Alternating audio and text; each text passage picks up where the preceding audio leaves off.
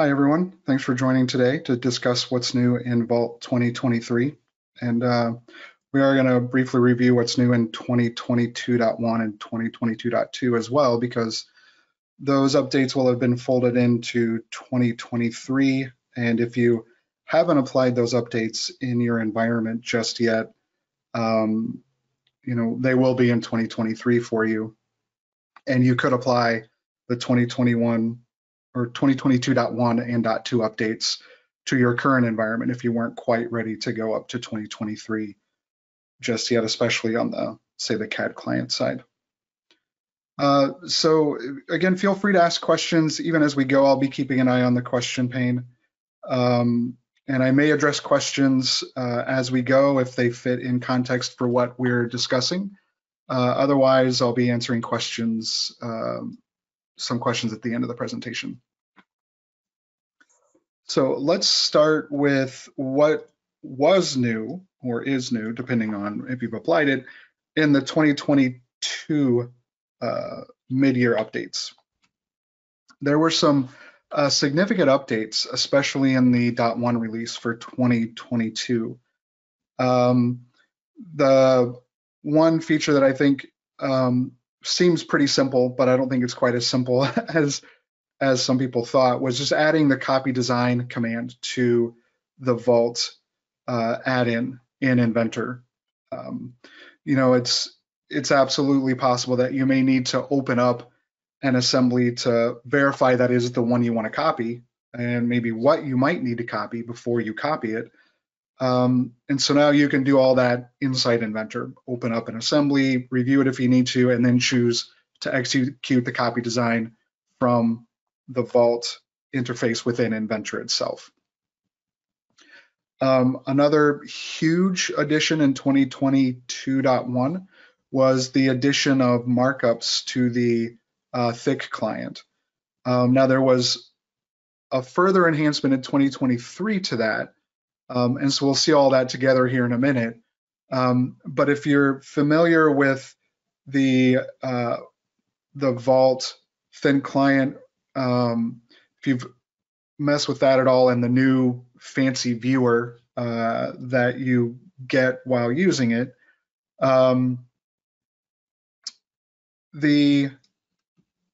this fancy browser viewer was added. You can use that in 2022 Vault now if you've got the latest updates. So that can be a huge improvement in the viewing experience, even inside the thick client. SSL configuration, most environments that I've worked on, actually I think with the exception of maybe one out of literally hundreds, do not use SSL, like secure HTTP is another way to say it, for their internal, Vault configuration. I think part of that might have been because it could be tricky to set up and maintain in the past. It got easier to do with an update in 2022. Better support for drawing Inventor model states on the drawing side were added. Inventor model states were a great addition, significant change, but a great addition to Inventor. But that also really necessitated some support for those in Vault. Some support was added in 2022, and I think there may have been some improvements to that in 2023. We'll see as we go through. And then some other minor UI things, adding, the advanced search capability to certain dialogues in Vault that didn't have it before, right? So in most dialogues, you could do a quick search or look at your saved searches or shortcuts. Adding the advanced search for certain dialogues, like selecting files in the copy design interface or adding attachments or purging. So just, again, taking advantage of the existing powerful search behavior in Vault and making it easier to take advantage of that. There were fewer updates, I would say, in the .2 release. Some interesting ones, though. Some better integration with Active Directory in terms of mapping Active Directory information to display name. Also making it possible to import attributes so that now that with 2022, we could add custom attributes to user accounts. If you've got dozens or hundreds of users and you wanted to, update the attribute value for all of those users, you can now import via an Excel spreadsheet to do that update. So it could be much simpler to get, mass edits of user attributes now. Again, some more enhancements to model states in terms of how properties compliance is assigned, because you really have sort of one primary document and sort of sub documents. It's not really transparent how that all works on the Inventor side of things. But there could be issues prior to the .2 update with calculating properties compliance. So that was cleaned up a bit in the .2 update. And then some more thin client enhancements in the .2 update for 2022 as well. Downloading TWFs or the file, which I know that the inability to do that caused some folks some grief earlier in the release cycle for 2022. But that's now available in 2022. So if you're still on 2022 Vault and you're not ready to go to 2023 just yet, just note there are some enhancements that have been added. So if you have not applied these updates yet, it's something that should be relatively straightforward to do. On the server side, applying an update is going to require database migration, so it's always the kind of thing that you want to test and have a good, recovery plan. But it wouldn't necessitate a full update, say, of your CAD software or anything to get some of these enhancements. Okay, so let's move on now to what's new in the actual 2023 release. So again, those updates I just discussed, they'll be here as well. But of course, 2023, some big ticket additions have been made, some of which are really, I think, game-changing in terms of how you put Vault to use. And as usual, we can divide these updates into a few different categories based on who they impact the most. Authors, those people especially that are using CAD applications to create data and manage that data in the Vault. Of course, our administrators, we saw some great enhancement to administration in the 2022 release. 2023 adds something called Vault Gateway, which is frankly fantastic. We're going to see a good look at that today. That can make it much easier from just an infrastructure standpoint to provide access to Vault for people that are not even on the network, let alone in the building. And then, of course, some changes to participants. I think especially with the new thin client in 2022, a real push has been made to improve how people who don't author, who just need to read or just view the data, how they interact with Vault. And we've got even more enhancements in 2023 to make that experience even better. So let's start with authors. And this is a big one, I think is great. It's a feature that I've been looking for in Vault for a long time. I don't know how long ago it was the first time I was asked if Inventor could do this, and then by extension Vault really work with the data. But I know it was years ago.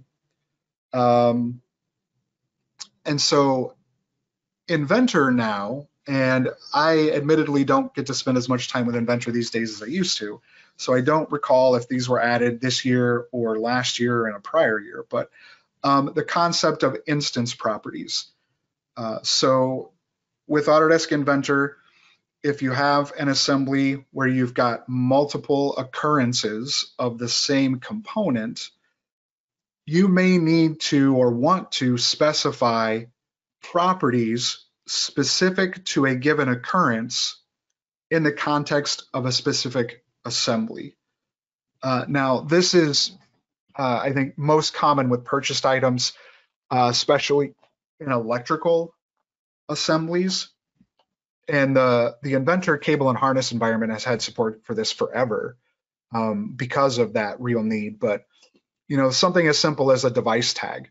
So if I have 4 pumps on a skid and I want to capture in my bill of materials, let's say, or in some sort of list representing the bill of materials or the model, if I want to capture and assign a unique tag to each of those devices, if they're the same Inventor part or assembly, I can't associate that information with the referenced document, right? Because it has its own set of I properties, and those I properties are the same for every instance in every assembly. So what instance properties in Inventor allow you to do is, in the context of a specific assembly, so skid A, I could assign independent values, say a tag, to each of these occurrences. So they are otherwise identical. They're 4 pumps exactly the same, but I want to give them each a unique tag for documentation, maintenance purposes, etc. So Inventor can do that now. All right, so if we take a look at Inventor, I have an Inventor assembly up here with, 7 different 7 identical, I should say, sub-assemblies so that's all the same, assembly, part number 33. And I would like to be able to provide a unique identifier for each one of these. Let's say a tag for maintenance, tracking, etc. So it's straightforward to do that within Inventor. Right, I can add a custom I property here, so we could call this, device tag. And then I can set that as an instance property for each of those guys here. So you can see on the position side how I've already done that here, right? So we could say that this was create an instance property like so, and then I could then fill out a unique tag for each of those devices. So in this case, I just assigned a position to each of these guys for this assembly. And what's new in 2023 is that in Vault, I should say, is Vault can now understand that instance property and actually display it inside the Vault, inside the Vault item master, because that's really where this applies, right? It's a bill of material, and so we need to be able to maybe capture and display that in Vault, send it downstream somewhere, right? And we can do that, now inside Inventor, right? So you can see how I could fill out, this is, like whatever property here, we could fill in this information like so. And so for this instance, so it's still the same Inventor assembly, but it's a unique identifier for that occurrence. All right. So I've added that to this assembly. I'm just going to go ahead and save and check this guy in now.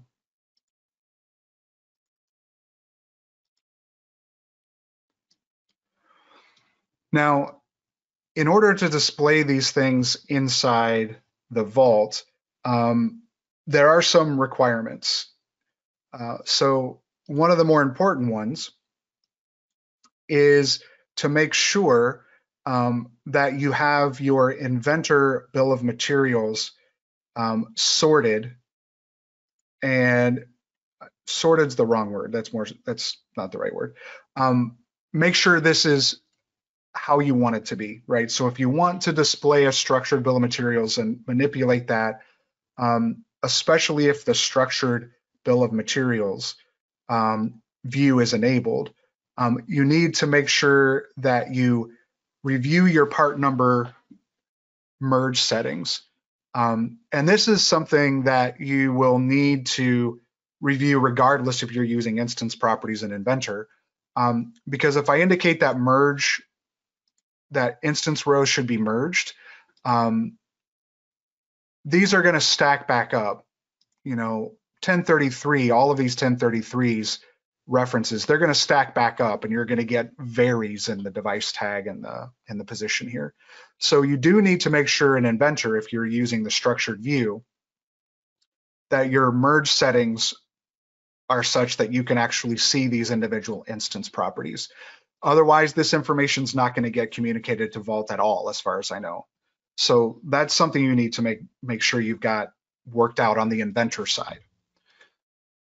Now, on the Vault side, there's some other things that need to get done. So we're looking at the Vault 2023 client here.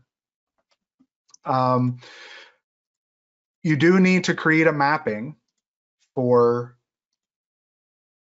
instance properties, but you do need to take some care in how you're doing this, because you have one chance when you're creating the property to specify it as a bill of materials row, right? So this is a fundamentally different type of property from our Vault user, other Vault user defined properties.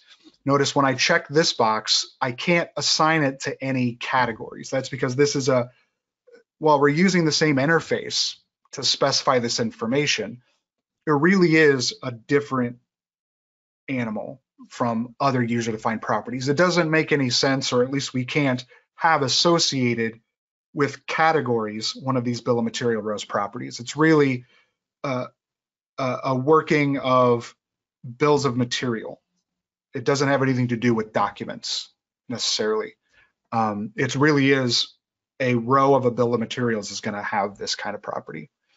Now, if you don't check this and you press OK, at that point you have created a Vault user defined property. So you can't go back and modify this and check that box again. It won't be available. So that's why you do need to say right away before you hit OK or anything, don't forget, check this box. And now this is a bill of materials row property. And we do still need to map this to an Inventor instance property, right? So it would still be an Inventor file. We would go and find that assembly, right? This is instance props.iam is the name of my assembly here, right? So we need to import this from our Vault.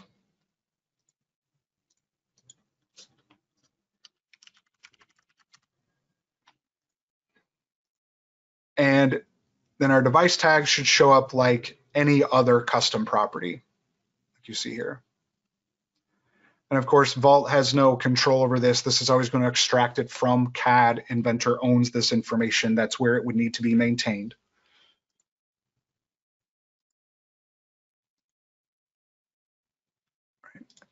And so now if we go and look at this component, I already had an item created for this earlier. But if I update this item,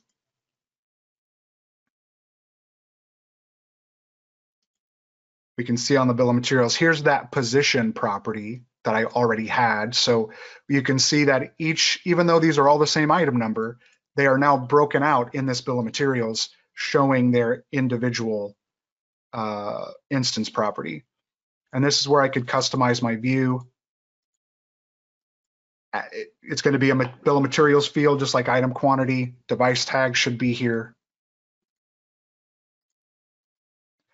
You can see, even though I didn't have that property assigned before I checked in, that data was still available as a result of the check-in from Inventor. So all I had to do was create the property and map it, and even something that had already been checked in with that information, it's there now. So this can be incredibly powerful. Again, if you need to propagate information like this downstream to other business systems, ERP, MRP, PLM, etc.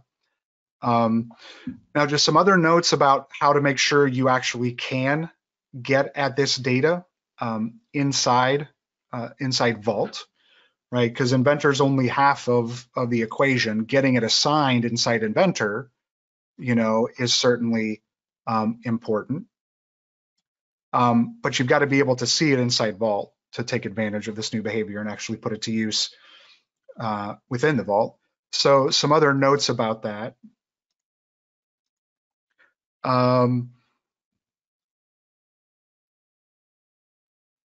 It's not enough just to make sure that the Inventor part is right and that you've mapped the property. There are some Vault level settings for how BOMs are extracted. And it really depends on whether or not you have the structured view enabled for the assembly.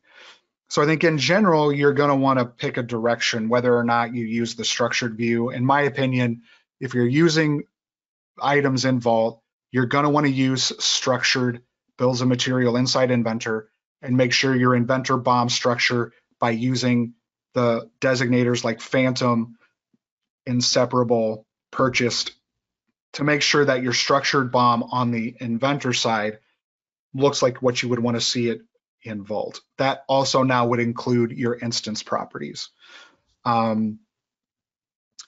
So there's a setting in Vault Pro. Let me get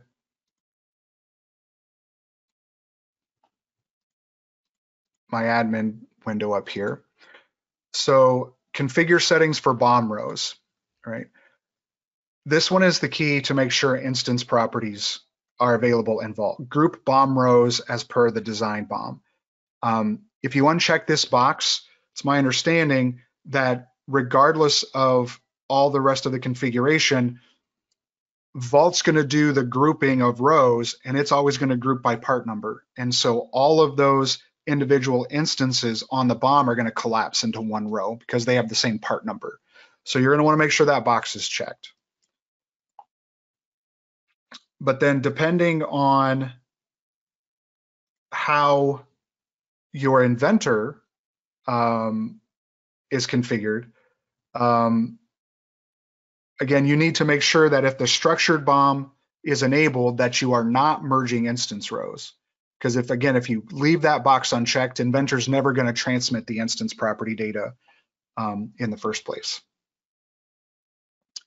And then, of course, you've got to add the Vault UDP itself, the user-defined property, as a column in the BOM view, right? The data may be there, but if you're not actually showing that on your bill of materials tab, you won't be able to see it, right? And in fact, if both of these go away, okay, it still does break them out, right? So you might notice something weird here, right? And it may be that you don't want this behavior and someone has added instance properties to their assembly for some reason, and you really do want all of these to be collapsed. That's where you would need to change that other setting. Because the fact now that there are instance properties for this, we've told Vault we care about them, and we want to group our BOM rows by the CAD definition, we're going to get this behavior, right? So these are no longer rolling up, even though they have the same part number, because there are instance properties here behind the scenes.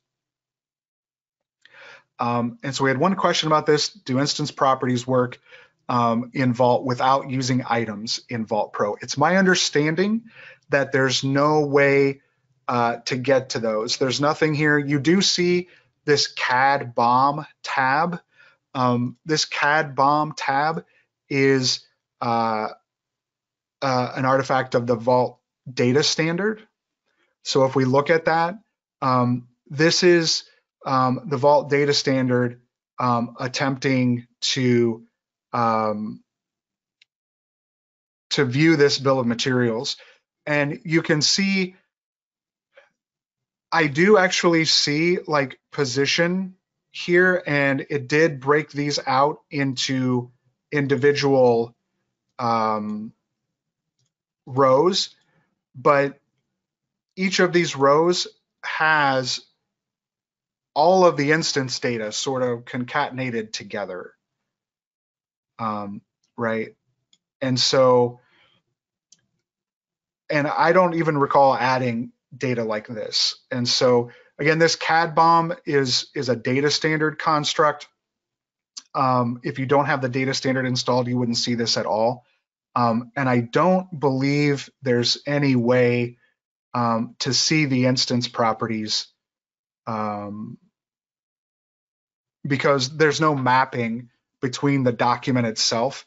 Like these would be the properties for this document. We can't see the bill of materials for this assembly unless we actually extract it into item records in the BOM. So as of right now, at least, you might think you could use this CAD BOM tab to do it, but it doesn't seem to be effective.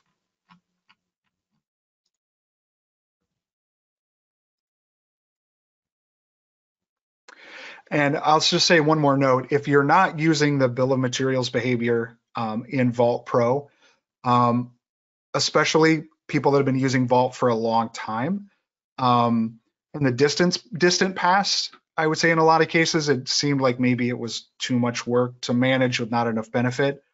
I'm seeing more and more people implement the bill of materials behavior and the item master in Vault Pro just because of what it can do for you in general.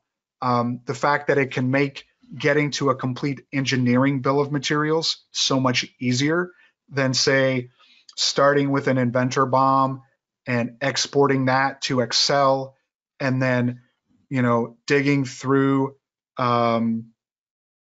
your ERP to fill out part numbers on the spreadsheet, or maintaining a bunch of virtual components.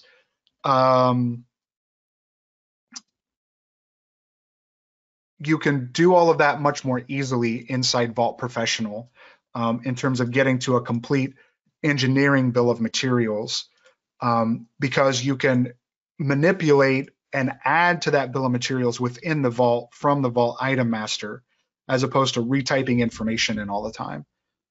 And then once you get to a bill of materials, say a completed bill of materials inside of Vault, you can then very easily save that information out to a comma delimited file. It becomes much easier to integrate that with another business system like ERP or PLM, because this is much more easily accessible data than having it buried inside of an Inventor document. So if you're struggling today with your engineering bills of material and getting to that complete engineering BOM and passing it down to the next folks that need it, take a good look at Vault Pro's Item Master. And one more question that came in: how much of this will work in Vault Workgroup? Right now, none of it, because Vault Workgroup does not provide Item Master behavior. The Item Master is a function of Vault Pro. But I'll just say, ask that question again in a month or two, and might be able to answer that question a little differently in the next few months, maybe.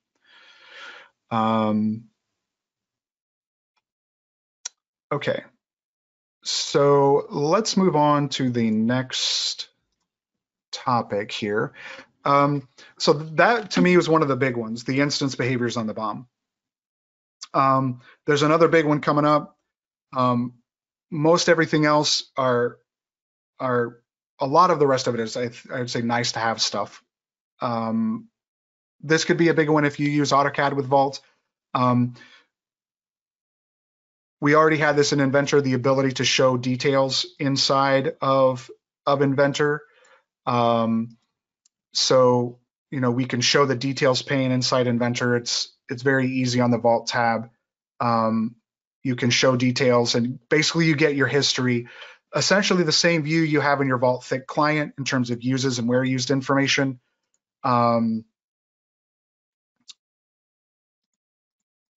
You can show that inside your Inventor interface now. We can do that in AutoCAD now too. You get to it a little bit differently. There's no show details button up on the Vault ribbon, but if you display your XREF palette, which generally you should have open if you're using Vault with AutoCAD because that's where you see your file status, you can right click and show details.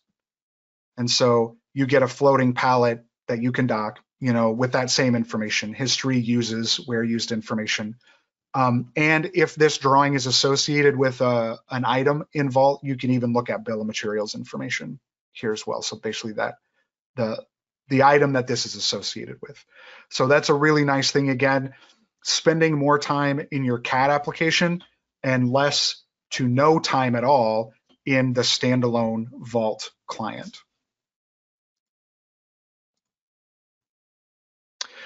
User interface changes. This one was a big one for me because of dark mode. So I intentionally started the presentation with Vault 2023 client in what's now called Classic View. This looks essentially identical to what it did in 2022 and prior, but it is now straightforward for you to apply one of these new themes. We have a new light theme, which we light colored, but a new look. I prefer dark mode, so I'm going to turn that on right now, and it works really well. It kind of does it dynamically, and now just like that, it's mostly the same. The buttons might look a little bit different. We've got fewer like 3D elements. It's more of a flat style. It seems to be what's in today, but it also looks a whole lot more like the thin client, right? So we're kind of getting toward a sort of more unified user experience regardless of the environment you're using. You just might have different buttons, but we have similar fonts now, more similar icons. So we're sort of homogenizing the experience regardless of how you get into Vault, right? So I love dark mode and everything. I spend a lot of time in front of the computer, and I think this really helps on eye strain for me personally. So if you're a fan of dark mode, we've got it in Vault now. We had it in Inventor, I think, starting last year or the year before. So now, you can have nice reduced eye strain regardless of the application you're using. Maybe a minor thing, although I know I've had a real need for this in the past, especially like in the change state dialog. I wanted to be able to show some other properties so that I could make a more informed decision about what I was changing. You can now customize views in things like the change state dialog or change revision or pack and go. So a lot of dialogues before where you basically just had like name, state, definition, or a predefined set of columns to choose from, you now should be able to customize and add custom columns. And as far as dark mode available in Workgroup, I think it's available in Workgroup. I'm not sure why it wouldn't be, because as far as I know, the UI itself is 99% the same across the different products. Basic has some significantly different status icons, but otherwise, the core application itself is pretty similar. So I don't know why it would not be available in Workgroup, but that's not something that I've personally tested.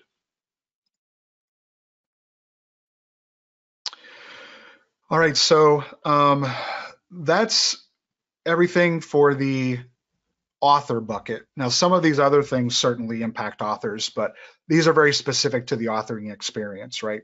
Customizing, views in other dialogues, dark mode for sure, UI enhancements, instance properties. Now let's move on to some administrative changes. This is an interesting one. I know for certain applications, this has maybe caused some issues in the past for certain folks. For as long as I can remember, we've had this setting in Vault called enforce restriction for check-in of design files. I don't know if it's always been called that, but the basic idea is, in theory, I should not be able to grab a drawing or an Inventor model.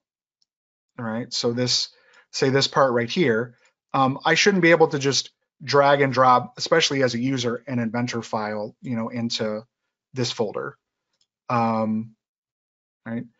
Because especially with things like Inventor files, there are iProperties associated with that. If it's an assembly, there might be a bill of materials, and in order to communicate all of the information, file relationships, etc., those design files really need to be added in from the authoring applications add-in, right? So that's why this setting exists. So you can't just randomly drag and drop files and end up with a bunch of broken links. But in 2023 now, we do have the ability to ease those restrictions if it makes sense to do so. So this also, by the way, gives you a nice list of all the default restrictions if you weren't sure. But you can see here now, here are all of the default file type restrictions, and it's based on file extension.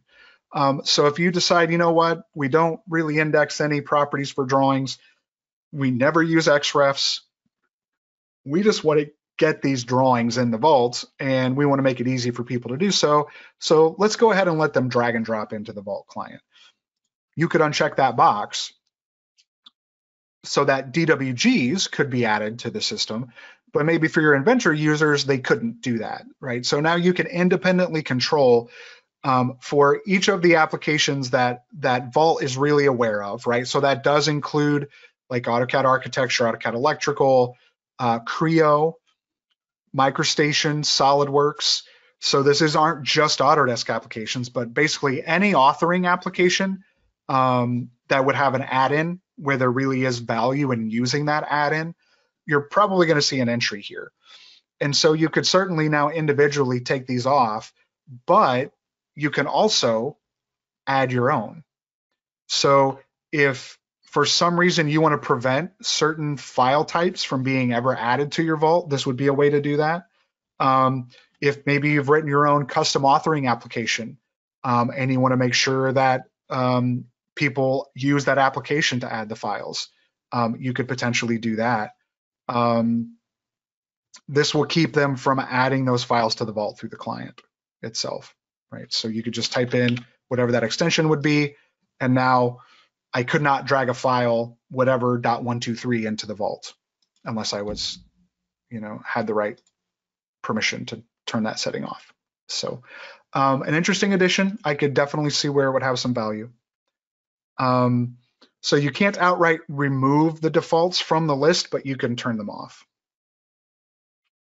This is another interesting one, the ability to apply colors to lifecycle states. So you'll always have this little symbol, but it's just a new column that could be added to our components, right? So we've got some files here in certain states. One of these now is called the state glyph, right? So I could put this, say, right next to the file type.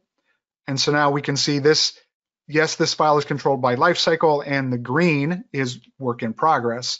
And you can control what those glyphs, what those colors are when you're manipulating your Lifecycle definitions, right? So we could come in here, see how they're all over here. And you've got this edit right here. So if we wanted, work in progress to be red and release to be green, right? Now I don't recall what lifecycle this guy is in. It is in our flexible release process. There we go. So now work in progress is red, released is green. Right. So interesting, and a way to potentially shrink the UI a little bit, right? So if you have a bunch of stuff up here and you don't necessarily want the word state, you could just have it as a glyph now if you'd like, which is interesting. Now the big one for admins, in my mind, is Vault Gateway. This is huge. So this is, I believe, is just an entitlement for anyone who uses Vault Pro. I was able to just turn it on, and it is incredibly easy to configure. The basic idea is this. You have your company network, and you could be in the office, you could be at home on a VPN, but you'd still be inside that firewall. And traditionally, you never want to expose your Vault server, the server that you maintain, directly to the internet. There's just too much risk associated with it. So that can cause a problem if, let's say, your company doesn't have a VPN set up, or if you've got people using mobile devices that can't connect to your VPN, or even say a supplier or a customer that you want to, grant access to some little bit of your Vault. Prior to 2023 in Vault Gateway, you had no choice really. To be safe, you had to expose the Vault through a VPN, which really isn't exposing it at all. But now Vault Gateway gives you another option. So Vault Gateway is a way that you can use Autodesk Forge and Autodesk's, literally decades of experience in terms of security and stability to expose your Vault to users that are not connected to your VPN, right?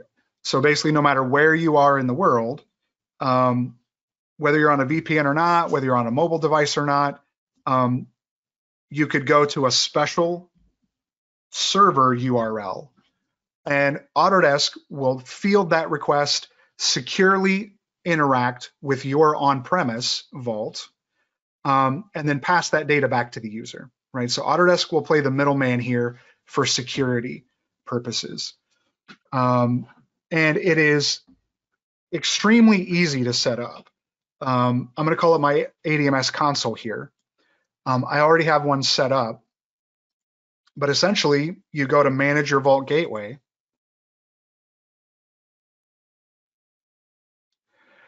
And then you just, to configure, now I won't be able to configure one here fully because I already have one set up, right?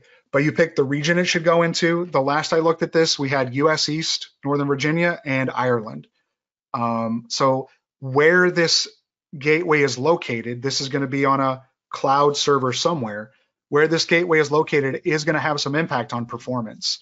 But ultimately, you specify an Autodesk ID that is administrates an Autodesk account team, and that has a Vault professional license associated with it.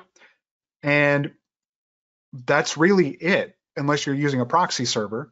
You wait 20, 30 seconds, and then you've got a URL, and then within another couple of minutes, you can start using it. It was incredibly easy for me to set up every time that I tried it.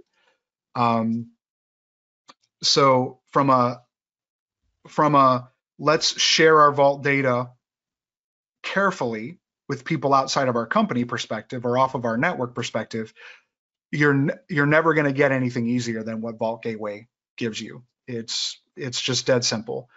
Now, there is performance impact, right? There's no question about that. So, and just to kind of show how this works, over here on the left, I have a Vault client connected to a server on the same computer. This is as fast as it's ever going to get in terms of downloading files.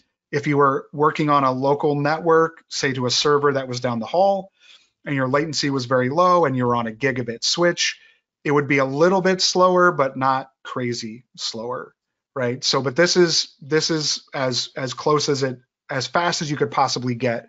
And I just want to show you how long it takes to maybe get an assembly. Over here on the right, I'm logged into my Vault Gateway server from the same computer, right? So I'm just going to get this assembly, right? So notice it does take a little bit longer. You know, we're at like 5-6 seconds for it to come up with this dialog. I'm getting all of the children. There are 91 files. So I'm just going to press OK. And now it's going to start up. Now I'm going to do the same thing over here. Right? Notice it came up in maybe a third of the time. And I'm going to press OK. And now we can see how long it takes to get this one.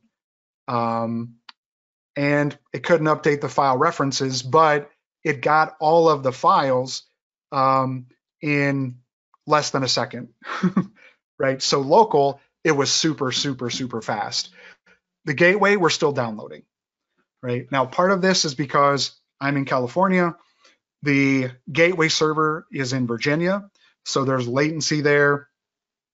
That has more of an impact, I would say, on the usability. I hesitate to use that word because it's still very usable, but it's not as smooth, right? As if you were again, this where I just click on a folder and it's right there, right? Yep. This is, I have so many versions of Autodesk software on this computer. I get this all the time. But it took, 60 seconds, maybe a little longer to get the files here versus about a second locally. So yeah, it took longer for sure. Some other tests we've done, it's usually maybe 2 to 3 times longer to get files through the gateway. So it's not the kind of thing that you just, yeah, let's turn on Vault Gateway and everybody use Vault Gateway. It's not necessarily, especially if you can securely make a connection faster, a faster connection to your Vault server, especially like if it's on a VM in your data center down the hall, you're going to want to connect directly to the Vault server. But if you've got a mobile device, if your VPN configuration is such that all the traffic is going through some other remote data center anyway, and it's all clogged up because everyone has to work from home anymore, the gateway can still provide good connectivity while bypassing the VPN and doing so securely. And I think its real benefit would be for things like Vault Mobile, which, if you're not aware, Vault Mobile is available for both Android and iOS. As of late last week, Vault Mobile did not support 2023 just yet. It's my understanding it's slated for sometime in May. But I think that's the killer app for Vault Gateway, is using it with Vault Mobile, because then you can be out on a work site. You need to look up something in Vault. You call up your iPad, log in using Vault Gateway, and you don't have to worry about any VPN, any connectivity, whatever. As long as you can get to the internet, you can get to your Vault. And a question, what is the cost of Vault Gateway? As far as I can tell, it's part of your Vault Professional entitlement. I don't know how, but it seems like it's just, if you're paying for Vault Pro, Gateway is just something you can choose to use at no additional cost. I think worst case, it would be the cost of another Vault Pro license, because the service user, when you set up Vault Gateway, it's my understanding that when you configure Vault Gateway, the service account user has to have a license of Vault Professional assigned, right? And I believe, I don't know if it's available. There's scattered information about Vault Gateway in the Vault help. It's my understanding an FAQ is going to be released sometime soon. I'm not sure if it's available just yet, but I expect there will be, here in the next few weeks, I would guess, sometime soon, we'll probably have a concise FAQ for things like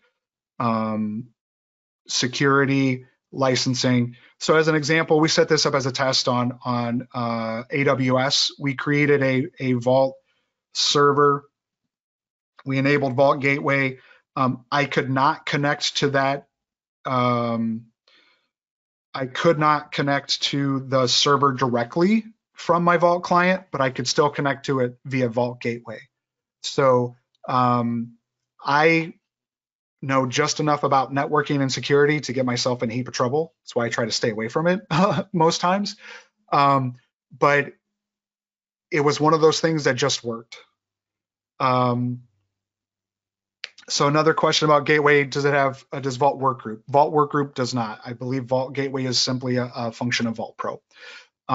Does it require named users on Autodesk.com to use? That's a great question.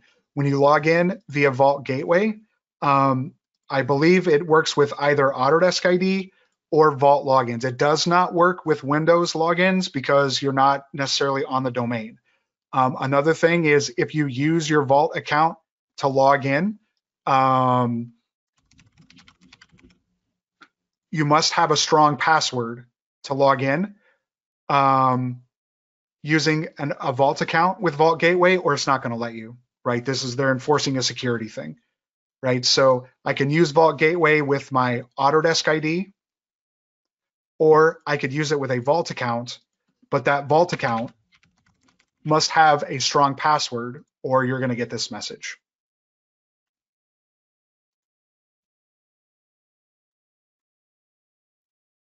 Okay, so we're getting close to the top of the hour, and I think I've addressed all of the questions as they come in, so we don't have too much to do there. This is a note, this is something that everyone who uses Vault Basic needs to be aware of, starting with 2023. Now, technically prior to 2023, it's my understanding that there was a way technically, not legally, but technically, you could deploy Vault Basic to a computer for a user that didn't have a CAD license. So if you install the CAD software and you could get Vault Basic on there, maybe somebody could still use Vault Basic, even though they didn't have a CAD license assigned to them. And for years and years, people have said Vault Basic is free, but that's not true. Vault Basic is associated, you're entitled to use Vault Basic if you have a CAD license associated to you, right? If you own a CAD license, that CAD license can use Vault Basic, but it really is tied to the CAD license. And Autodesk is now enforcing that starting with 2023. If you want to use Vault Basic, you still have to sign in with an Autodesk ID, not necessarily to Vault, but to the Vault application. You know how I'm logged in here with my Autodesk ID. If you're going to use Vault Basic, you still got to sign in now, and that Autodesk ID must have a qualifying CAD application license associated with it, right? And they've expanded what counts as part of this too, right? So basically, if you own any manufacturing type authoring application aside from Inventor LT or AutoCAD LT, you can still use Vault Basic.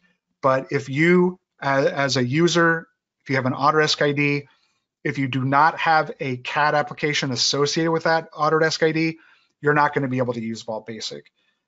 So if you were using Vault in this way before, be aware that when you upgrade to 2023 Vault, if you're using Basic, you won't be able to do that anymore. You really should not have been doing that in the first place if you were doing it. This is just now being enforced. This only applies to Vault Basic. With Vault Workgroup or Professional, you have a license, and so that doesn't matter. Now we're really running short on time. This is an important part, but I want to make sure we understand. Markups have gotten very interesting now in the thick client. So in 2022, one of the updates, we were granted the ability to use the thick client to view and use this, Forge viewer or large model viewer inside the thick client. And I believe we could even do markups, but you would have to save them as a JPEG and do whatever. Now, in 2023, we have this markup panel. And so I can do a markup inside the thick client and choose to save it as data. And it's actually going to add it to this browsing panel. And this is persistent. It's not a part of the CAD file. It's not a modified DWF. It's just extra data stored in the system so that the next time I or anybody goes and looks at this and looks at the markups, that's going to be there and going to be consistent. Right? So that I just added. So anyone can come in here, they could delete it, they could rename it, right? And so this is now a fantastic way to collaborate inside the thick client. This same behavior works on the ECOs. So before this, where we had to maybe, you could technically do markups with an ECO, but it was getting harder and harder because it used design review and there were registry issues and all that kind of stuff. The markup workflow, especially with ECOs inside the thick client now, I don't know it could be any easier because the markup history will just be there. And it's there like everywhere that this file record appears, whether it's here on the view tab looking at this, if it's associated with an ECO, et cetera, that's all there. Now you'll see what looks like the thin client and that markup browsing panel inside the thick client. This presentation I'm using, this PowerPoint I'm using came from Autodesk. These images were already there. I don't think as of right now that this markup browsing panel is in the thin client just yet. I've tried to find a way to turn it on. It doesn't show up here. You don't have the ability to save markups to the browsing panel in the thin client. I looked in the help and it mentioned something about in the thin client, you can only save a snapshot of the markup, download it as a PNG file. So the markups don't work quite the same way in the thin client, but you can still do thin client markups and save as an image as a PNG.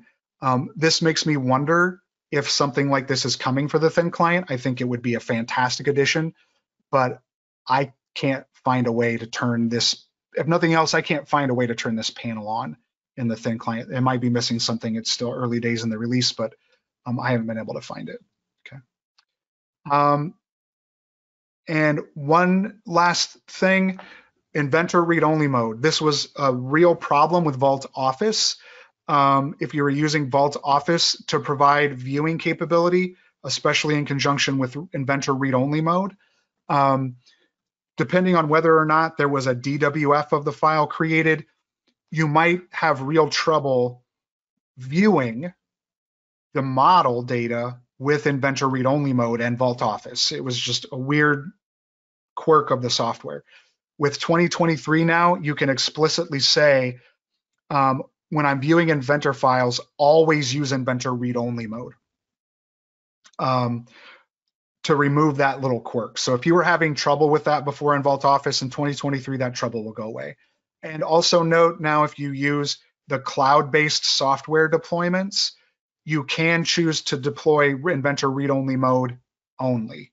So this is a way you can get Inventor read-only mode on client computers without installing the full Inventor suite and confusing people with licensing or anything like that.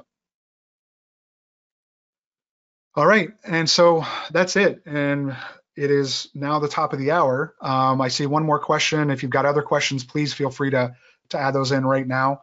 I think there's a whole amazing slew of improvements in 2023. I think so far it's been a good release. I think it's going to be a great release over time. And don't forget, if there's something that you want to be added to the software you didn't see here, join the feedback community. You can participate in betas and make your voice heard. And you can always go to the idea station. Many of the enhancements we get year to year now come from the idea station. So if there's something you want, go add it, go find something and upvote it, get your friends to upvote it, and it will bump that up into the priority in terms of development. All right, so again, we addressed most of the questions as we were going. I see one question here. If I use a part in an assembly and assign it an instance tag, that tag is then unique to that assembly's BOM and if the same part is used in another assembly, it can be assigned a new tag and or same tag ID with different value. Yes. So again, to reiterate, the idea of instance properties in Inventor are that you can have an occurrence of an assembly.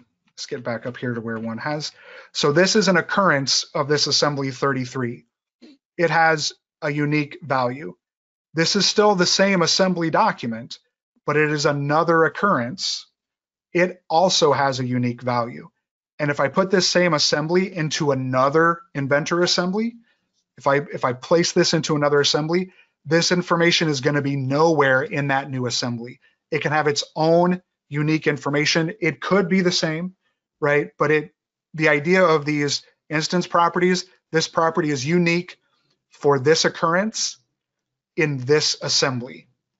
It's incredibly powerful if you need to differentiate identical components based on things like tag. And again, Vault Pro can now capture that information for use downstream.